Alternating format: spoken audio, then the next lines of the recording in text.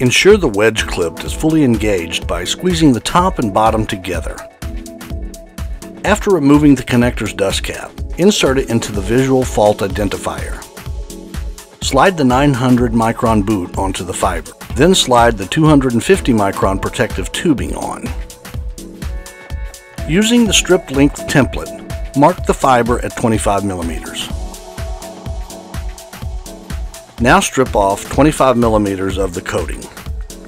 Check the fiber's integrity by bending the stripped end at about 60 degrees. Clean the stripped fiber to remove any coating elements. Set the fiber onto the cleaver so that the coating's edge is between the 10 and 11 millimeter mark. Now cleave the fiber. Insert the cleaved fiber into the rear of the connector. The red light on the wedge clip should now be dim. Slide the 250 micron protective tubing into the connector until it stops. Push the fiber toward the connector to make a slight bend.